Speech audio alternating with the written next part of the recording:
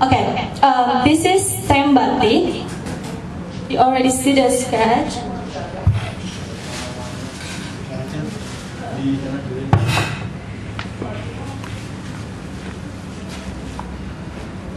Okay, the size is 18 by 18 centimeters. So the motifs have a clear repetition.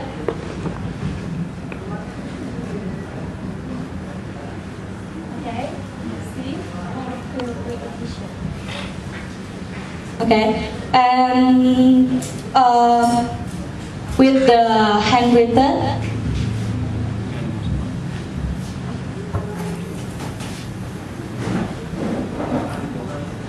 Yeah, you can see the differences. For handwritten, we have no clear repetition of the motifs here, right?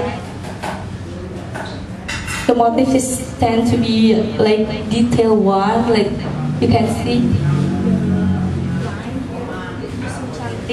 This is really using chanting for make this one, and it takes 1 until 3 months to make this cloth. That's why the price is different from the stamping one or the stamp batik one. And also you can see like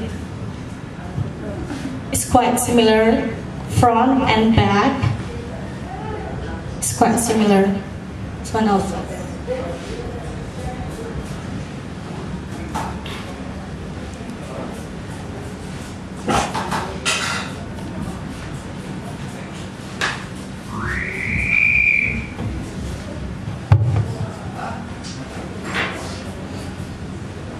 Yeah, this is the front and this is the back. While this is the textile of batik motif, we cannot call it batik because the process is not using wax. It's using printing machine. Yeah, that's why this is the cheapest one. It's only 65,000 rupiah. Okay, we can see the differences is we can smell it, no? Because the smell of batik and the textile of batik motifs is different. This one and this one. And so we can see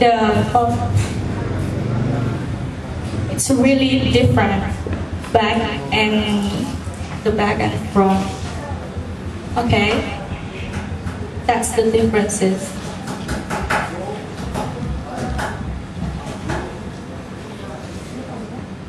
Okay. Yeah. We also collaborated with Japan and also with USA for hire. Yeah, collaborated with USA. Okay. Okay, now let's start to make your own handkerchief. I'll give you